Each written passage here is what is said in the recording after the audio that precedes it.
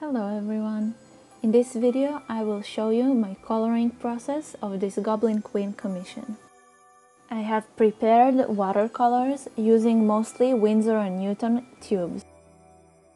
Starting with coloring the figure first, she is the focus point of the piece, using a mixture of light orange with pink for her skin tones. I chose a double light source while the main light is coming from her right. For the shadows on her skin, I mixed purple, pink and orange. I also looked up anatomical reference of women bodybuilders for her body type.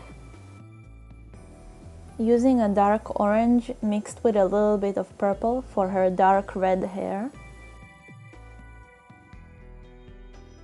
I'm also looking at a photo reference of a red-headed model to see which exactly shades she has on the darker areas of the hair.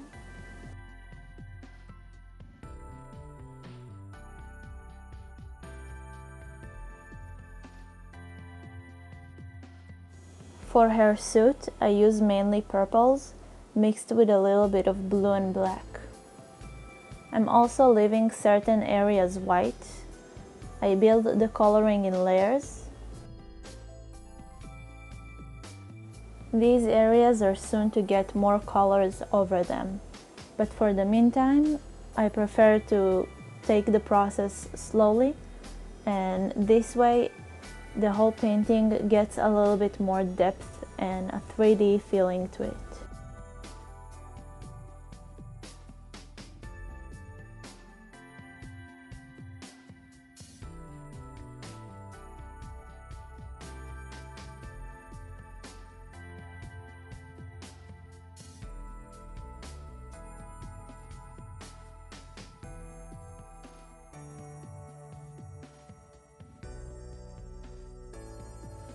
For the monsters, I looked up fantasy art images, but didn't have a specific reference for them. Using darker colors based on purple for the monsters themselves.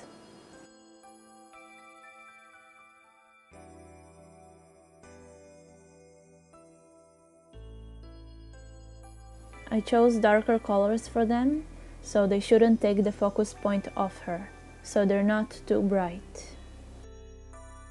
This way, they don't take the most of the attention to themselves, they are only a part of the background.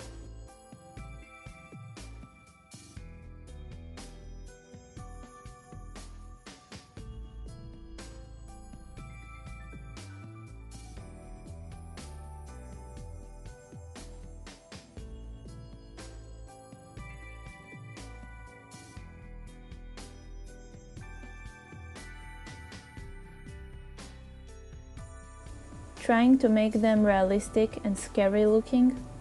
Lots of reference can be found in horror concept art or in Google images.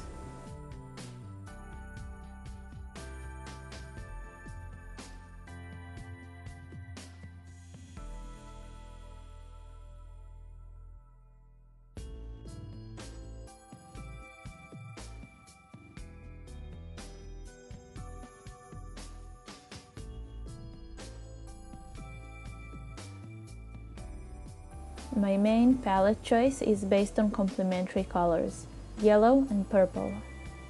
So there is purple mixed in every shadow on the painting, over the monsters, over her suit and over her skin tone shadows.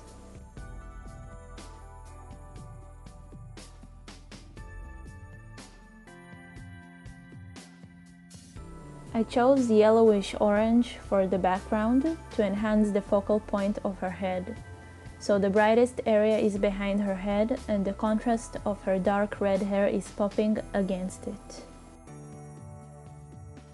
I'm also mixing yellow on the light source over her suit as well. The light has color reflections to it, and this way it looks a little bit more realistic.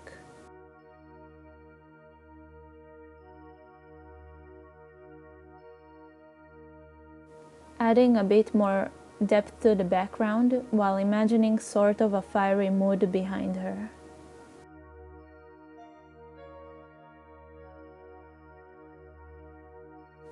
After the watercolors layer got dry, adding a bit of Copic markers. The Copic markers do sort of a smoothing effect over the watercolors. Due to their alcohol in them, they tend to smoothen the surface of the color layers of the watercolors beneath them.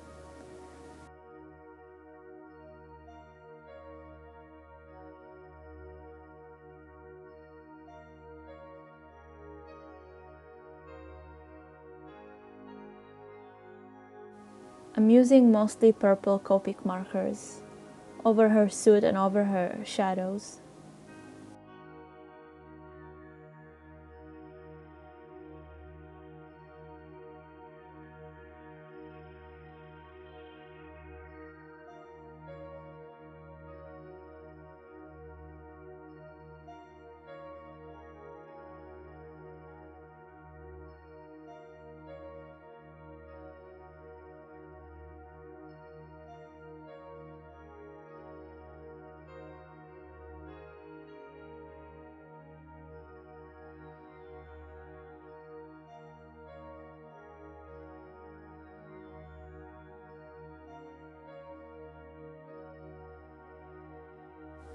Adding colored pencils afterwards.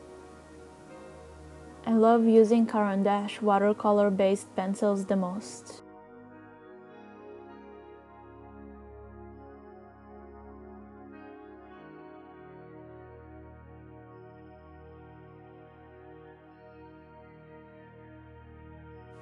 I'm using also Albrecht Durer watercolor pencils. They are great too. They have just a little bit of a different texture to them, and they have a softer feeling.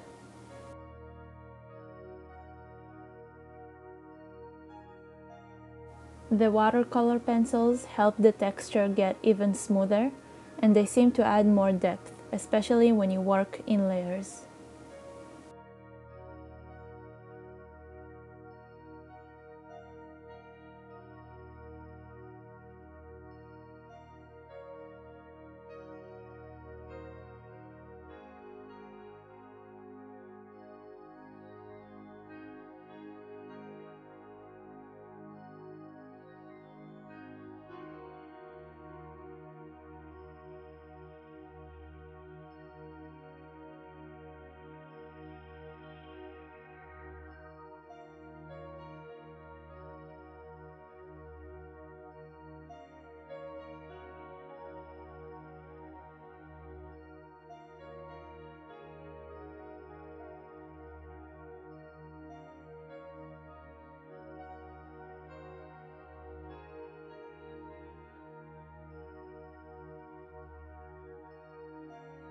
Time for highlights.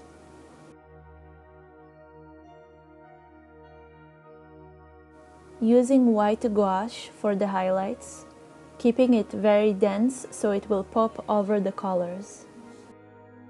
The highlights shouldn't be on every surface of the piece.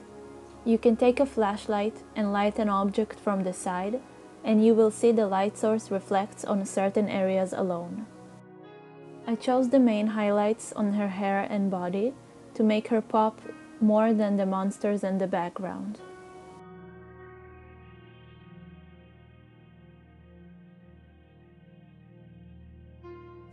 At the edges of the gouache highlight, I added a bit more water to dilute it and to make it look as if it's glowing.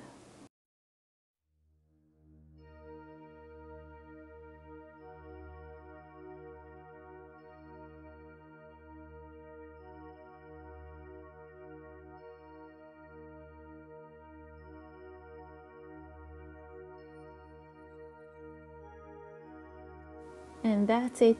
Thank you so much for watching my process. I hope you enjoyed the video.